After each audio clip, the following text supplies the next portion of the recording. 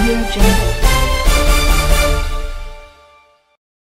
আওয়ামী লীগ ও বিএনপির পাল্টাপাল্টি সমাবেশকে ঘিরে রাজনীতির মাঠে হঠাৎ উত্তাপ দেখা দিয়েছে। আগামী শনিবার রাজধানীতে সমাবেশের ঘোষণা করেছে বিএনপি। একই দিনে বিএনপির সমাবেশকে প্রতিহত করার জন্য জনসভার ডাক দিয়েছে আওয়ামী লীগের নেতৃত্বাধীন 14 দল। গতকাল 14 দলের সমন্বয়ক ও আওয়ামী লীগের প্রেসিডিয়াম সদস্য মোহাম্মদ নাসিম এই দিনে রাজপথ 14 দলের দখলে রাখার ঘোষণা দেন। বিএনপির সিনিয়র যুগ্ম মহাসচিব রুহুল কবির রিজভী 29 সেপ্টেম্বর সরোয়ার্দী উদ্যানে দলের জনসভা করার কথা জানান।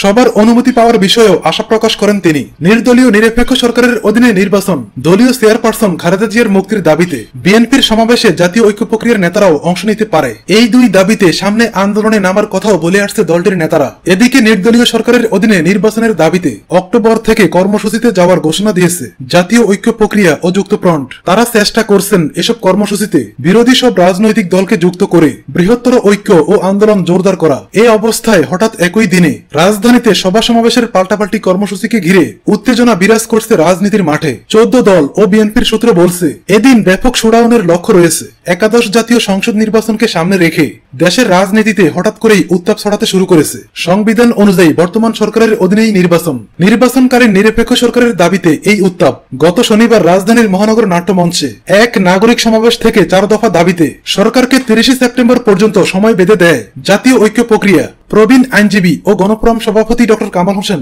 সাবেক রাষ্ট্রপতি বি চৌধুরীর নেতৃত্বে এই জোটে বিএনপির শীর্ষ 4 নেতার যোগদান এবং ঘোষণাপত্রের পরই মূলত এই উত্তাপ ছড়াতে শুরু করে। ওই ঘোষণায় বলা হয় সরকার 30 সেপ্টেম্বরের মধ্যে রাজনৈতিক দলগুলোর সঙ্গে আলাপ আলোচনার মাধ্যমে নির্বাচনকারী নিরপেক্ষ সরকার গঠন এবং নিরপেক্ষ নির্বাচন কমিশন পুনর্গঠন করে অবাধ, সুষ্ঠু ও নিরপেক্ষ নির্বাচনের পরিবেশ সৃষ্টি করার কার্যকর উদ্যোগ গ্রহণ করবেন এবং তফসিল ঘোষণার পূর্বে বর্তমান সংসদ ভেঙে দিবেন। ঘোষণায় বলা হয় ন্যায় বিচারের স্বাভাবিক প্রক্রিয়াকে অগ্রাহ্য, ব্যাহত ও অকার্যকর করে অন্যায়ভাবে কারারুদ্ধ সাবেক প্রধানমন্ত্রী খালেদা জিয়ার আইনগত ও ন্যায়সঙ্গত অধিকার নিশ্চিত করতে হবে।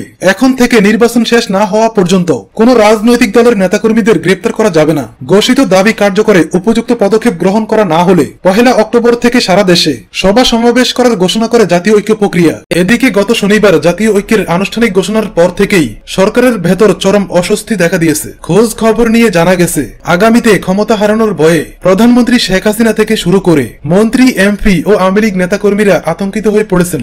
জাতীয় ঐক্য গঠন ঠেকাতে না পেরে প্রধানমন্ত্রী এখন ঐক্য প্রক্রিয়ার নেতাদেরকে ব্যক্তিগতভাবে আক্রমণ শুরু করেছেন।